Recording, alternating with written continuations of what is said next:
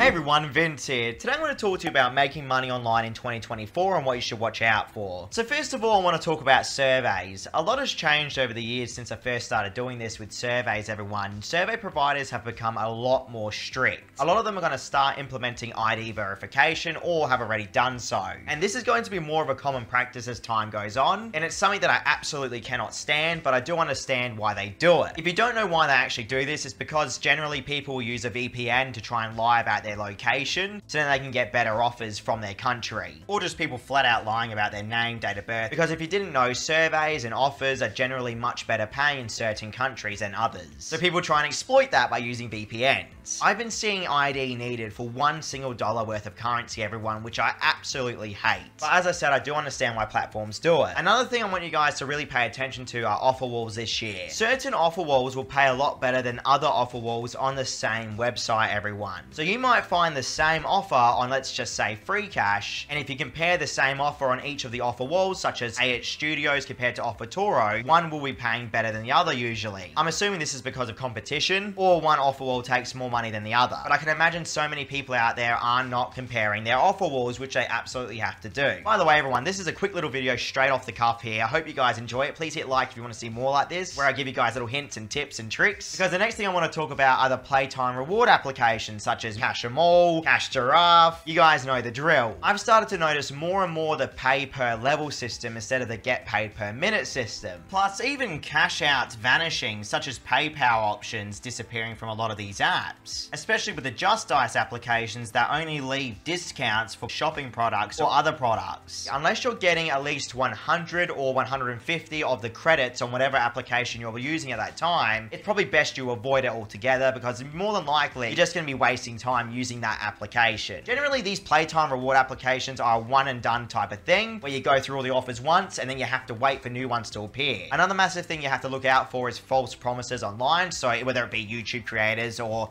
websites or ads that you see that are promising hundreds or thousands of dollars per minute, hour, or day, that is just not realistic, and it never ever will be. Not in this time and age, at least in my opinion. Unless you're day trading or doing stock investments or crypto trading, that's a whole nother ball game altogether. For the people that do like completing surveys out there, I highly recommend that you only stick to surveys that are willing to pay you around $1 minimum if possible. And try not to go for the ones that are 30 minutes, by the way. I found that when I'm completing surveys, sometimes I get disqualified right at the end, which is the most frustrating thing in the world, bro. But just be careful out there, use your common sense. Generally, any type of online money making app that I've covered, and I've covered hundreds upon hundreds, almost 1,000 of them now, whether it be surveys or Playtime Reward apps, they generally pay between $1 to $2 per hour, roughly. On the higher end, you might get $5 to $10 as apps like QMe. A ton of these offer walls actually have a huge amount of credits they'll give you, but they're extremely difficult to ever complete. Anyone out there that's ever used an app knows exactly what I'm talking about. As time goes on, you're going to be seeing so many crazy claims out there. You just have to be super careful where you dedicate your time, because your time is the most precious thing on earth. If you guys are curious about what apps to actually use that will pay you, check out my top 31 paying app video I did for 2024. That was released earlier this month.